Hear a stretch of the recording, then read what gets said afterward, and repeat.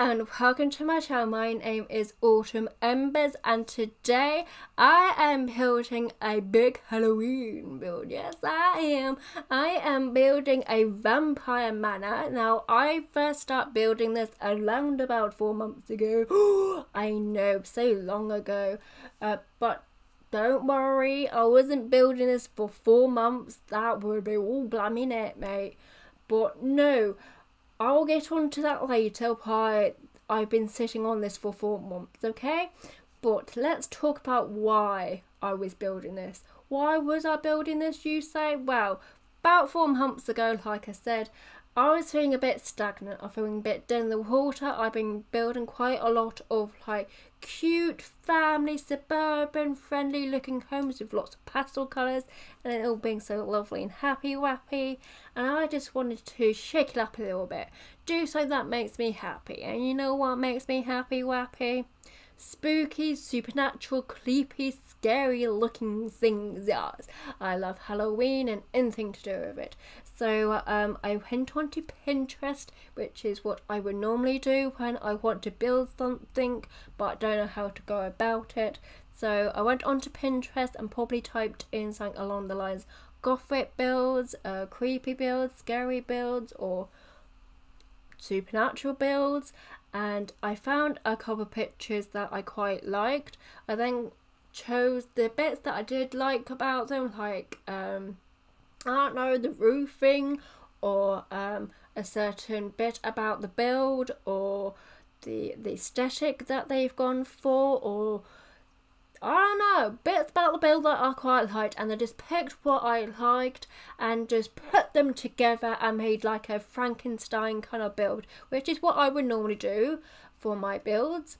And I drew it down and I had sort of a good idea of what I wanted to build. Despite that, it did take me a few turns to get the build that you see at the very end. So I also wanted to build something that was just like an old looking house, creepy looking house. Most people will just walk past it and just think it's just an old house that we have in our town or in our village. It's been passed through the generations, that's why you never see it for sale, and it's just a creepy old looking house. Where some people go, no, there's been stories about this house. Yes, there have. So it goes like this. So there was a family living in this manor. They were up to mischief and they caught the eye of a witch. The witch then cursed them and turned them into blood-sucking vampires. The vampires became very thirsty and so they went on the hunt for some blood. They were then they were sucking some blood and they got very power hungry. They got the blood for lust, the luster for blood, and they got very sort of into it, and they're like, oh, okay, I quite like this, I want more of this. I don't want to drink people. I actually want more from it. I want more from this. And so they went on a rampage all of them. There was so much screaming and chaos. And they drew attention to the people in the town and in the village. And the village people, YMC. No, the town people, let's go for town people. And the town people grabbed their pitchforks and set them alight, and then stormed the manor.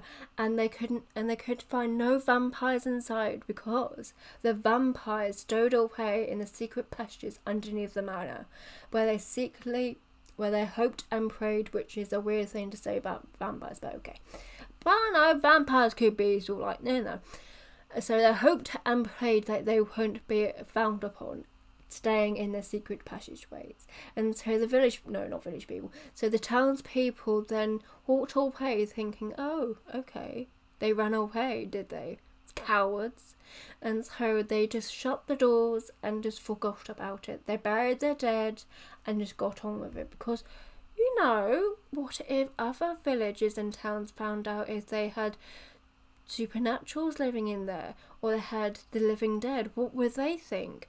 What would they do with them? So they didn't mention anything. They kept stum. They kept quiet. Whilst the vampires living in the passageways, some of them ran away, far away to Pennsylvania, because they thought Yep, that's a stereotypical kind of vampire place. They went across for there. But no, some of the other vampires stood their ground. They stayed there. They went, no, I am not being chased away by some mortal, I don't know, chicken nuggets. And I'm not going anywhere. They got a bit sassy. Like, no, honey, I ain't going nowhere. I'm not being ashamed for who I am. I stay where I am. Don't know why that's an American accent, okay? But they stayed where they were, and they stayed living here in the vampire manor.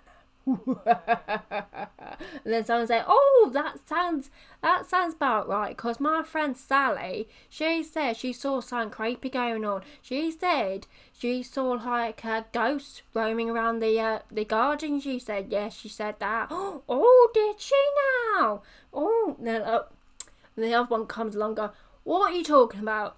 They're just stories. And what Sally saw, she must have been hungry, okay? She just wanted something to eat and she was hallucinating. The brain is a powerful thing, and she saw what she wanted to see, okay?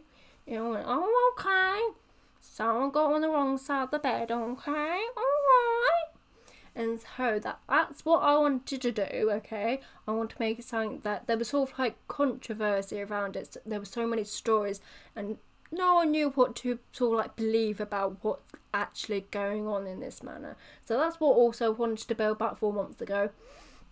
Now you're probably thinking, oh, my mouth, you're not thinking that. Oh, sorry, I've done this voiceover several times. Oh, my jawline. Okay, 4 months ago, that's probably thinking, okay, well, how and why did this take 4 months? Like I said, I was not building this for 4 months, okay?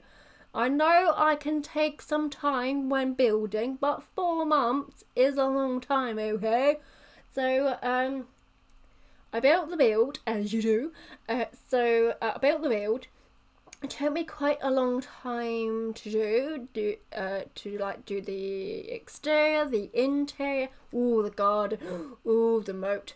So it took me a long time to do the exterior. It took me several attempts to do the exterior. I filmed this in parts, and it took me several attempts to do the interior, because every time I looked back at it and went back, I just went, okay, there's something missing. There needs something else. It wasn't sitting right with me. There's something wrong with it, and I just kept sort of like chipping at it. Even today, when I'm doing this voiceover, I was even sort of like adding to it. I think it's one of these builds where you just keep adding to it and adding to it and adding to it, because there's nothing, I don't know, there's something about it, it didn't feel complete, because it's an old house. It probably have lots of stuff in it, and I was just looking at it, why doesn't this look complete? I don't know. And so I kept adding to it and adding to it and adding to it. There's probably still some stuff that I probably missed and that I could go back to, but no, it's Halloween. I'm doing this voiceover on Halloween, so it needs to go out today because it's a Halloween build. And also, like I said, the gardening took a long time because it is on a 64 by 64 lot. Yes, it is. It is the biggest lot we have in the game.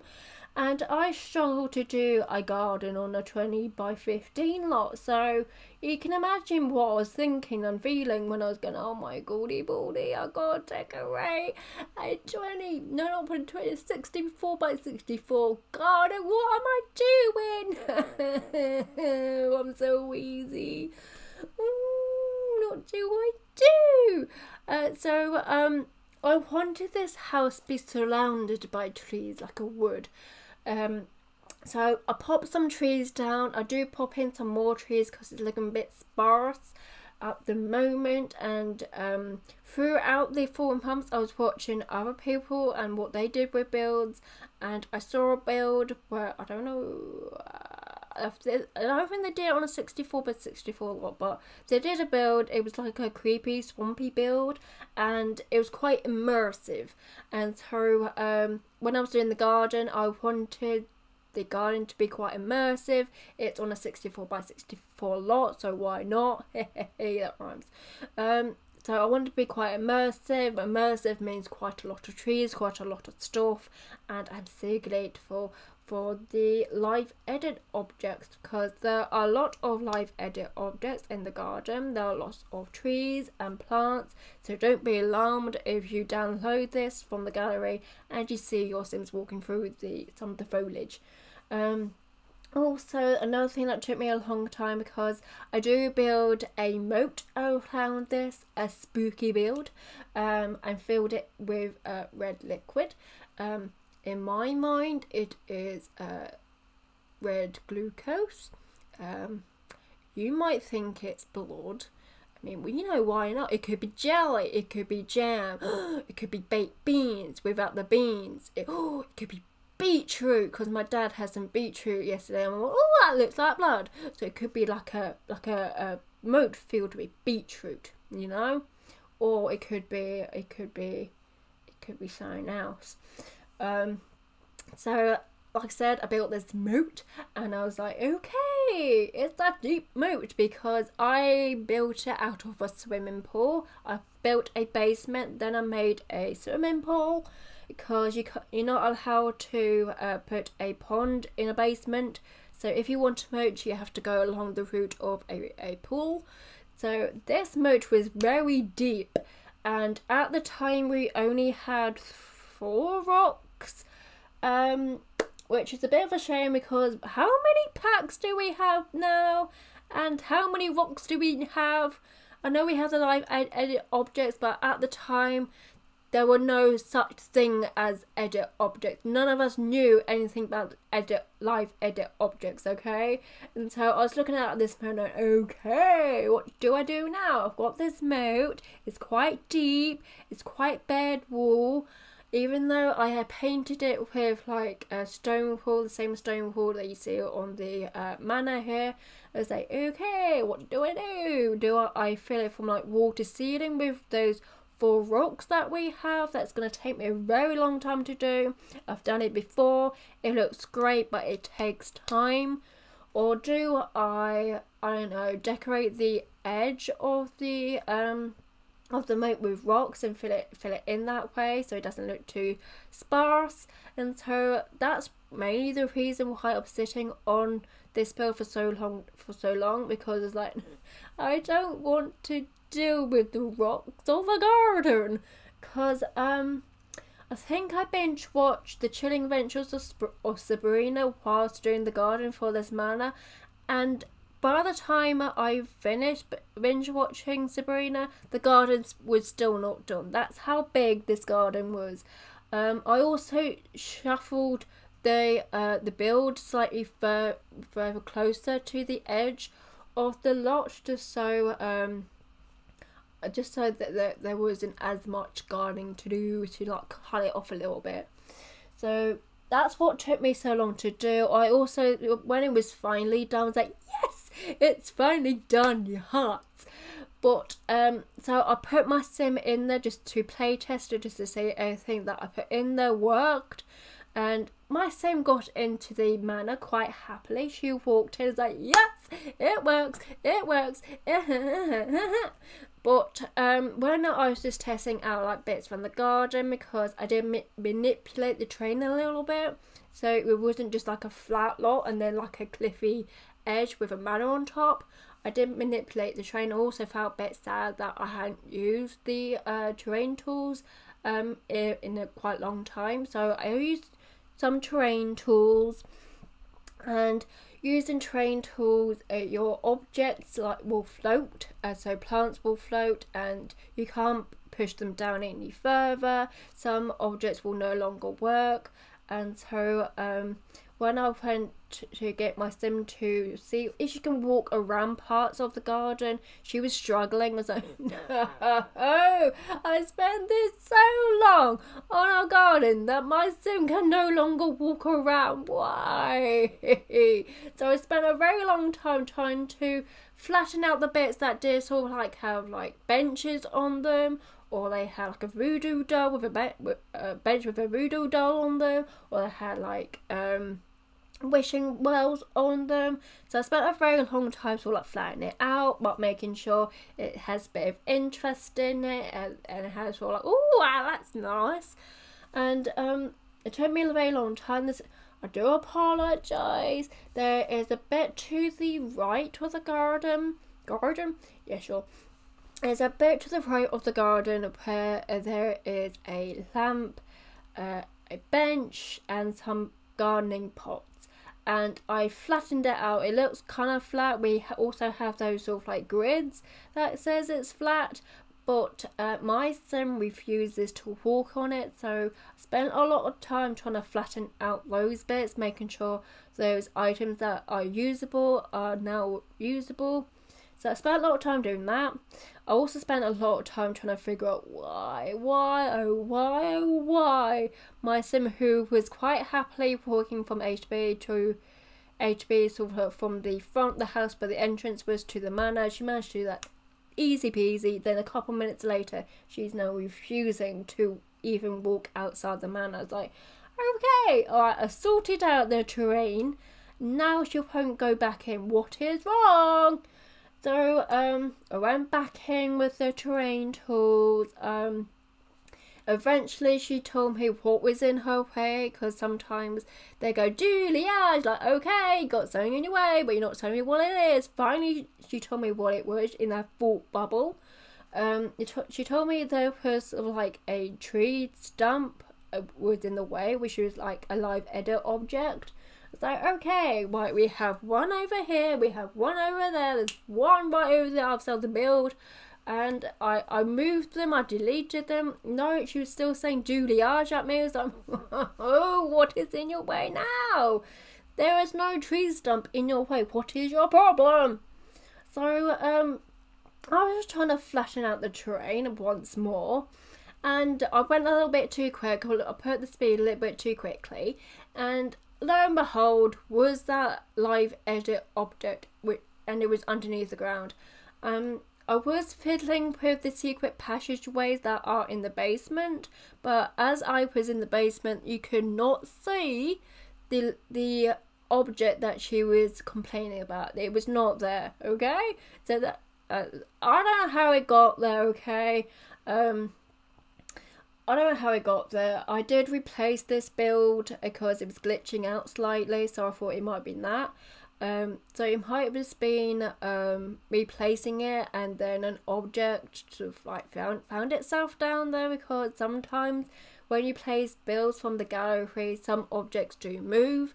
So it could have been that, but I could have just easily misplaced the object and put it there. I can't see how it would have got there, because there would be no point. But why would I put a tree stump in a secret passageway? There is no point of it being there. So that took a while to figure out. I was getting very stressed. Oh my goldy baldy, I was getting very stressed. You know the type of stress where like other people's voice and the speaking and just like the telly was like getting on. I was at that point, okay, because I took so long doing this build, and now my sim was complaining that something was in a way that I couldn't see. But it works now. Like I said, I do apologize. My sim couldn't walk over to the right hand side, but I don't know if your sim can. This rug changes because, like I said, whenever I kept going back to it, I was like, there was always something that I could do or make better. So the rug was one of them. Because I did the Wizard's Lair. I did a Wizard's Lair, and in the Wizard's Lair, I discovered the Get Famous rug. It's sort of like a round rug. There's sort of like lots of different swatches for it. I thought, oh, that's quite nice. Where that will look good. This build, right? I have a little present for you. Yes, I do. Right, the room of the living room right next to the piano, I did not know what to do with that, so I've left it blank for you, because I thought that would be a nice present for you, and so you can now think of what you can do with that lovely little blank room, because it couldn't be a bathroom because there is a bathroom right by the study with the secret passageway and the kitchen. I thought, okay, it can't be a bathroom. I don't think I wanted to change that bathroom by the kitchen to a laundry room because old vampire manors and laundry washing machines don't really go together like oil and water. They just don't go. What are you doing today? I don't know, what's a vampire name? Oh no, let's go for Vlad. What are you doing, Vlad? Oh, I'm just washing me blacks, as you do. I'm just gonna put them out. What? No, vampires don't do washing, okay? They don't sort of like clean out the lint. They don't do that. They creep about, okay? They're afraid of garlic. They creep about. They suck your blood, and they're evil. They don't go washing your clothes. So I didn't put that. So that's why I didn't put a laundry room in, and that's why that little odd room by the piano is not a bathroom. So feel free to figure out what you want to do with that, because I had no idea. Or if you do download this Manor, shall I say, off the gallery, it is quite a bit. It's around the 6,000 mark, okay? It's quite a bit of money. It is the most expensive thing that I have ever created in The Sims 4, which I'm kind of quite proud of, because woo, it's quite hard. You would think it'd be quite easy to spend so much money, but people who've done the 1 million challenge have said it's quite hard to fill up a house and make it 1 million. So for the fact that I've made the most expensive house that I've ever made, including Swan Match in the original version, it's quite a big achievement for me, so yay! But because it's so flipping big and expensive, you might have problems with downloading it from the gallery. But if your laptop does that quite quickly, then you might have a bit of problem with saving it, because I had a bit of problem with saving it, not because it's more the fact it took quite some time. So if you're on the rush, which I was, you just want to sort of like, if you're being in a rush, this is not a house to be saving, because I was in a rush and I thought, okay, this is not going to take long. Normally when I save games, they save it quite quickly, but this took some time, and I thought it was going to be late for the restaurant, but we weren't, so it was all fine. But just, you know, keep in mind, if you download this house when you're saving, it will take some time probably, because it is quite big. It has quite a lot of detail on here. At the moment it's not quite as detailed, because normally what I like to do is sort of like get like the basics down and then go for myself, stop recording and then detail it, because otherwise it would take so long. So apologies if it takes some time to either download the house from the gallery or to save your progress if you're playing with this house. I would love to see if you do play with this house, because like I said, there's so much detail. I did put in secret passageways. I don't know if I told you this, so apologies if I'm repeating myself.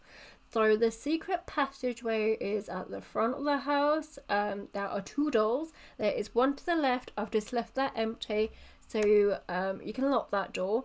And then there's a door to the right. That is the secret passageway door. That you have some stairs. There's sort of like a waterfall. There's some water features down there. Then it will lead you to more stairs, and then it will lead you to some of the more basic coffins. Now, if you want more fancy, elaborate coffins, they are kept underneath the manor. So to get to that, you need to go to the first study on the ground floor. There is a bookcase. You go down some stairs. There are some like foliage and some water, and you go some more stairs, and then you get to this chamber with the fancy coffins. And I think you see some of it. I did have to cut quite a bit out, because this video is about 30 minutes long, and it is the longest video for this channel ever. Well, even if you include Midnight Bubbles, which is my last channel. This is the longest video ever. So yeah, in that you have a little vampire fancy chamber. They have a little sort of like fountain. They have a fireplace. They have lots of curtains. They have a little Get Famous rug trim that took me ages to do because I was placing them slightly off center where they like to naturally click. So that took me a long time to do. I took pictures of both studies, but because they're quite small rooms, they were quite hard to take photographs of them. Oh, and as I was playtesting this and taking photographs, my vampire doll person, she set herself alight, and so if you do download this house, there might be like a burnt patch from one of the fireplaces. I apologise for the mistake of my vampire doll for being so stupid. Okay? She also did another fire because she was living with someone, with my other playtesting sim, and she's not playing testing with her because she keeps setting my builds alight. So this is the fancy pantsy secret passageway. That at the back there is where the chamber is. I do elaborate on this quite a bit off screen because, like I said, I went back to it and just kept adding bits to it. I couldn't stop. So, oh look, 26 minutes. I managed to talk all the way through. Right, I'm gonna ask you a quick question, okay? Since it's Halloween, do you guys comment in the section below if you wanna? Comment in section below, but do you believe in ghosts, okay? Because I believe there's got to be more than just this, okay? There's got to be more than just waking up in the morning, having your breakfast, eating your cereal, go in the shower, go to work, get your hand squashed by someone leaning against the pole on the train, and being hit in the stomach with someone's bag. There's got to be more than just that, okay? There's got to be more. There's got to be more than just that. Getting up in the morning, going to work, eating dinner, go to sleep, get up in the morning, go to work, go to sleep. There's got to be more than that. There's got to be, okay? So that is why I believe in ghosts. I believe in ghosts more than I do green alien people that have several eyes and that say live long prosper at me, because I have a story. Sorry, people were talking loudly. So I have a story, okay? Some people don't believe it, but I do because it happened in my room, okay? So it happened quite recently where I was doing a quick voiceover for my Widow challenge for the cast, and I did it very quickly in between going to shopping. I had a bit of time, and my mum was upstairs, then she came downstairs. She didn't go anywhere near my room because my door was closed because I was doing a voiceover. I then sort of saved it. I shut down my laptop. I left the chair quite far back from the dressing table, which I normally use for recording, and I quickly put my shoes and brushed my teeth and went out to do some food shopping. Now I have this little bag sitting on my dressing table. It's just on the one of the doorknobs, yes, and it's filled with little like plastic sellotape balls, and it was placed, when I came back, it was placed on my chair. Now there is no point of me placing this little bag on my chair, so I think that's ghost. So, but I'm gonna leave you guys here. Enjoy your Halloween if you're watching on this Halloween. Happy Halloween, and hopefully I'll see you again soon. And please like and subscribe. Ha ha ha ha. No, please do. Okay, thank you and goodbye.